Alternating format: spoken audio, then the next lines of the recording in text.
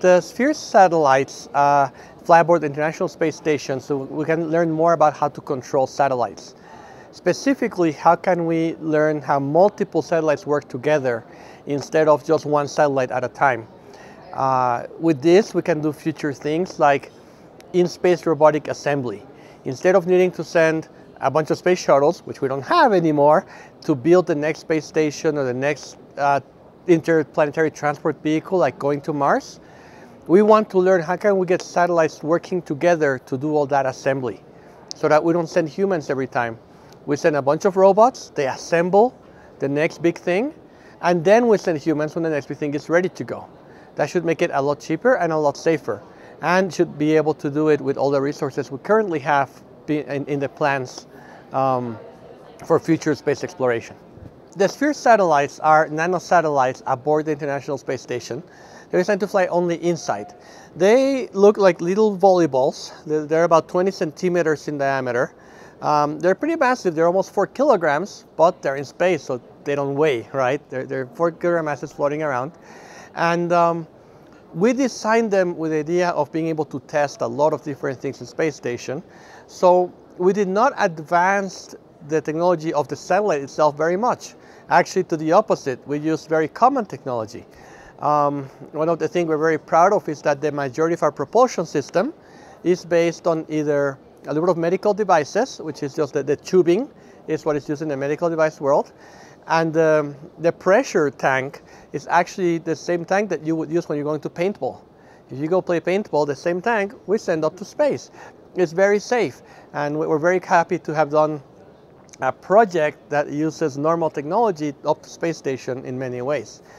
There are some custom things, like what we call the metrology system. Metrology means knowing where you are, basically. So that is a custom system. It uses a combination of infrared and ultrasound signals to triangulate the location of the satellite. And then we have a computer called a digital signal processor.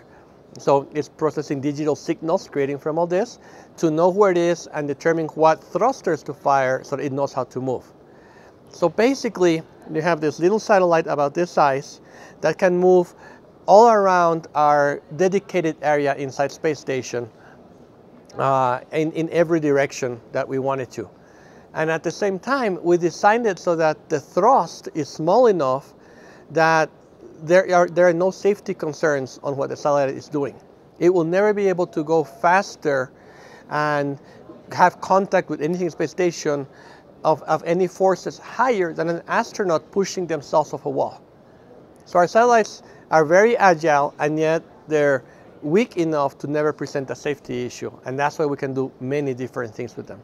We have about 6 to 8 different type of projects. We've done a pretty nice results on formation flight, when the satellites are maintaining a formation, when they're doing things like collision avoidance, making sure that as the formation changes, so sometimes the satellites are in a straight line, but if they change formation as they move around, they don't collide to each other.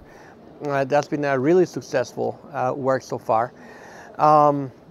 We've also done some very interesting docking maneuvers. In other words, two satellites separate apart, coming together, that not only coming together straight next to each other, which other people have done before.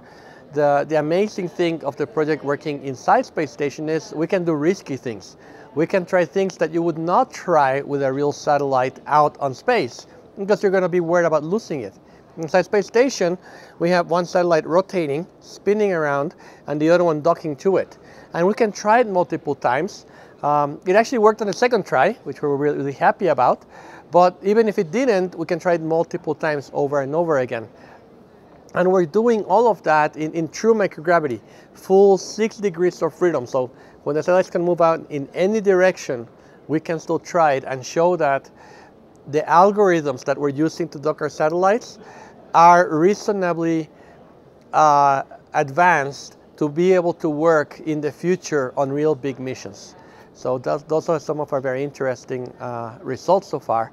The last set of results we have from this year, kind of fresh out of the space station, is on vision-based navigation. So using cameras to detect the presence of other satellites and to be able to dock to other satellites with cameras. So we're just starting that research. But we have some very interesting things going on where we can make one satellite turn in ways that we cannot make them turn in the Earth because they're floating, and be able to really identify all that motion of the satellites just with cameras without any other sensor. From the perspective of in-space robotic assembly and servicing, we will benefit in the Earth by making it easier and cheaper to get new communication satellites, to upgrade satellites in space that let us have a much better life on Earth, right? We depend a lot on satellites today, so we want to understand how to get them better and cheaper every time. And from the exploration side, we are hoping that we're helping keep the whole idea of space exploration alive as one of those top things that humans want to do, which is exploration. So that we keep the society knowing that, yes, we're still at the forefront of researching beyond Earth.